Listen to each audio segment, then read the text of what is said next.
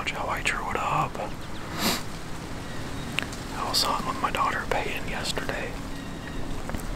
We're just set up south of this spot. Only probably 60, 70 yards. But yesterday we had a really nice 8-point push nose right through this spot. A 10-point push nose right through this spot. Big trail right out here in front of me where that buck just popped out on. And there's one out here in front of me, so I'm really just sitting at this big intersection. And he surprised me. I didn't even see him until I looked over and he's right there. It was kind of a mess. Gosh. I was at full draw, ready to go, and I looked back over at my camera and it wasn't recording. So I don't know if I double punched it or didn't hit it at all. So I let down and then he like looked over here. I don't know if he saw me. I don't think he did. He just kept kind of moseying on through, eating right there. Get the camera going, get it on him.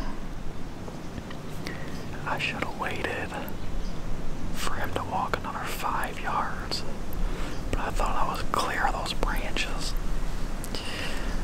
Stupid. But to be quite honest, I got a little impatient. I should have let him walk a few more yards, and I got a better lane. Stupid mistake. Got all excited, man. Usually you let your emotions get the best of you. A lot of the times it doesn't work out. Something happens, man. I just should have waited. There was no rush. We just kept going on this trail right here.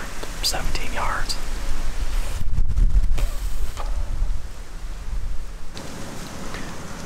Hang tight. I think I'm sitting all day. See what happens. It's supposed to get warm, so I don't know. But November 8th, they're definitely moving, so.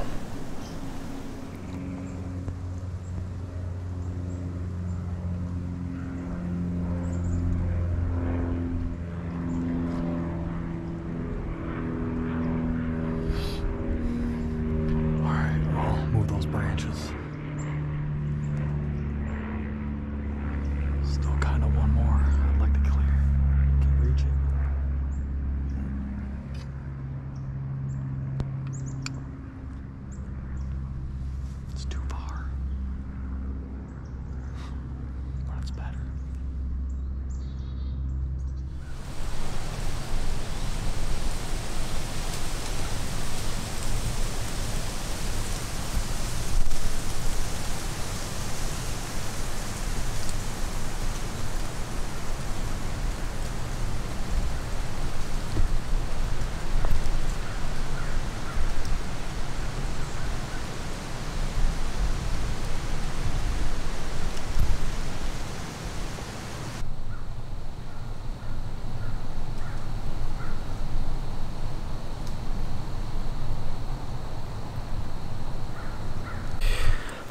Guys, quick little update. 4 o'clock, still here. All day sit. Haven't seen a thing but a cat that came through. I think it went down and like licked my arrow or checked my arrow out. I can't see it from here, but she was right there where my arrow went flying. And then walked right under the base of my stand here. Base of the tree, so I was afraid that might happen. I mean, it's 63 degrees, November 8th, it is warm, but I'm only going to do it a few times, so this was day number 1 of all sit, so, but the sun sets about 5:30,